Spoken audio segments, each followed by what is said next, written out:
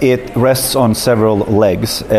My team works with traditional strategic communications, which is to proactively communicate about the EU in the best possible way, to explain our values and our policies before some other threat actor plants a distorted image of our policies and our values.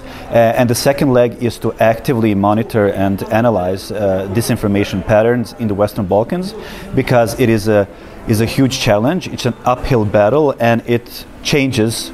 It goes through different phases, and we need to keep track of what is happening, simply. I think it's very difficult to talk about an exit strategy. This will be a long-term problem. If there is any comfort in the fact that Russia does not actually have an ideology or a strategy, it is just there to spoil, to disturb, and to sabotage. And we will do our utmost to show this to people, and it will eventually, hopefully, become clear that Russia is here using the Western Balkan countries as a pawn in a bigger game, and it has no interest in the Western Balkan countries. That includes Serbia. It is only there to make things worse for its own benefit. That is the strategy of Russia, and that is what we are fighting against.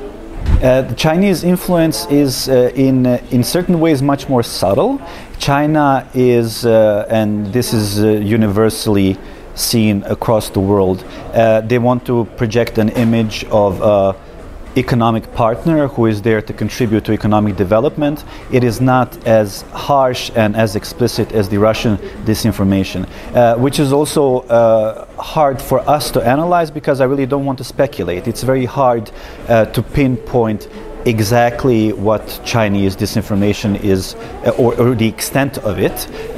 So I think when it comes to China, we're still at the early stages of trying to figure out what the end game is and how severe the problem is. But of course, China is an actor in this field as well. Well, my message from Brussels is that as of last year, it is actually formally a requirement for all candidate countries in the Western Balkans to close space for disinformation. So now it is in the association process where even governments are obliged to help society to combat disinformation. And this partly should mean, at least in long term, to provide more resources to FIMI defenders in all fields, to increase their efforts to improve media literacy in schools. So it's a whole society approach, and everybody needs to be involved, and that includes promoting professional journalism, which means ensuring that professional, investigative, serious journalists have the best conditions to do their job. And that usually means getting more resources.